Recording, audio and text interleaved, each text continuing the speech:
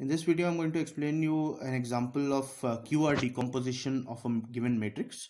For the QR decomposition, we first need to apply the GS procedure to find the orthonormal vectors. So let's see what's the question which is given to us. We have been given a matrix A which is 2, 2, 1 and 3, 4, 1, and I've denoted the columns as A and B. So first we find the first orthonormal vector, which is Q1, and that is nothing but the vector A, which is 2, 2, 1 divided by its length. So you can see here that the length of this vector will be root of 4 plus 4 plus 1, which is root 9, which is 3. Therefore this you have 1 by 3, because this is the length, into the vector which is 2, 2 and 1. So I have written this as 2 by 3, 2 by 3 and 1 by 3. So the vector Q1 is done. We don't have to do any process on Q1 because there is no previous orthonormal vector. Now we come to Q2, which is nothing but the column of B minus the projection of Q2 on Q1. So that projection we write as B dot Q1 divided by the length of Q1 into Q1. So I'll first find Q2 dash, which will be orthogonal, but it will not be orthonormal.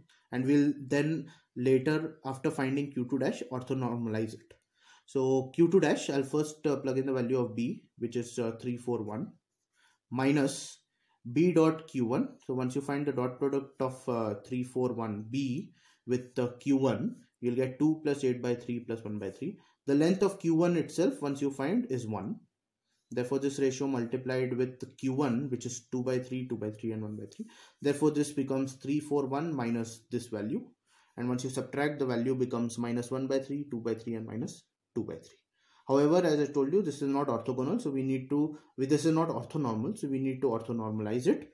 So the way to do it is find Q2, which is nothing but Q2 dash, which we have found, divided by the length of Q2 dash. Once you do that, the answer turns out to be minus 1 by 3, 2 by 3, 2 by 3. Now, how can we check that our answers are right?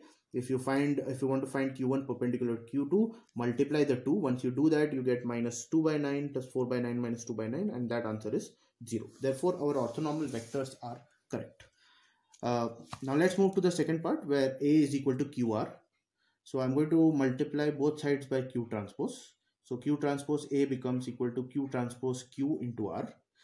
Since Q is an orthogonal matrix, Q transpose Q just becomes an identity matrix, and that multiplied with R is nothing but R.